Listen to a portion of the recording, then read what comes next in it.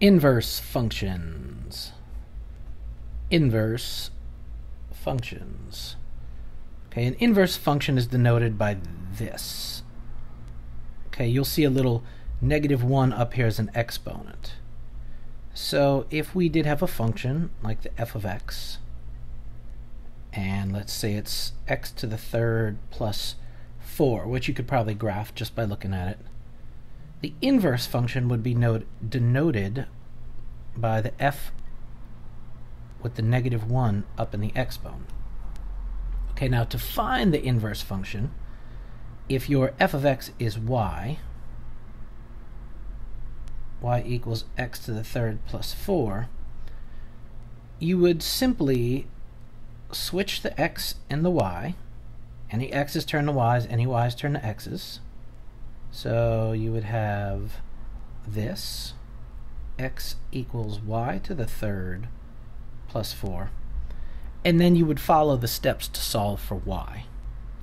Okay, so this isn't a video on how to do that. It's just to try to explain what it is. So let me just show you what these are. Okay, so this is the inverse of x. It would be the cubed root of x minus 4.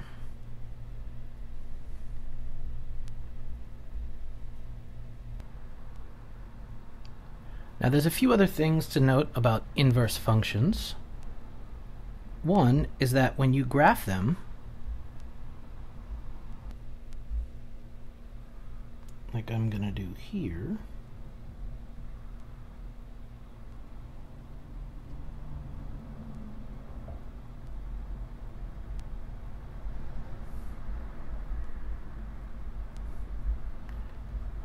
that was x to the third plus 4. Okay, it's that snake shape that moves up to 4.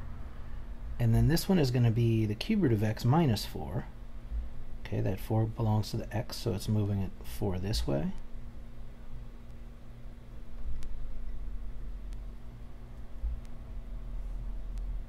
When you graph them, they are symmetrical. And they're symmetric about this line right here.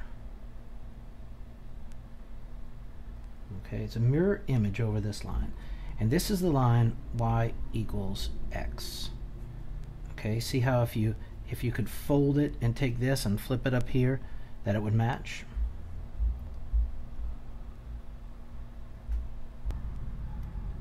Okay, so we've seen even functions that were symmetric about the y-axis, and we've seen odd functions that were symmetric about the origin.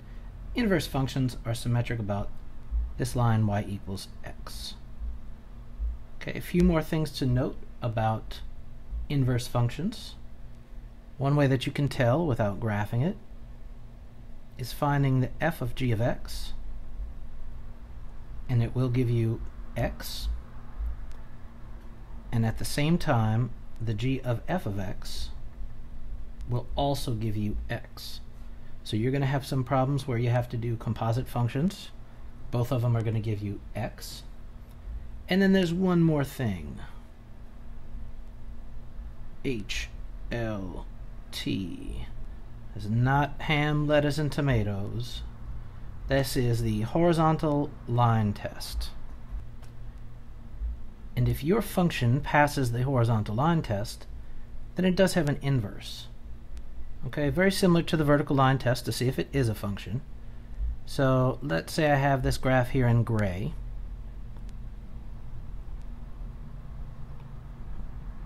Let me do that, make that a little better. Let's do it like this. Okay, if I draw a horizontal line, boom, boom, it hits twice. So this one does not have an inverse. Let's do another one. Let's see something like this. Okay, also does not have an inverse, but something like this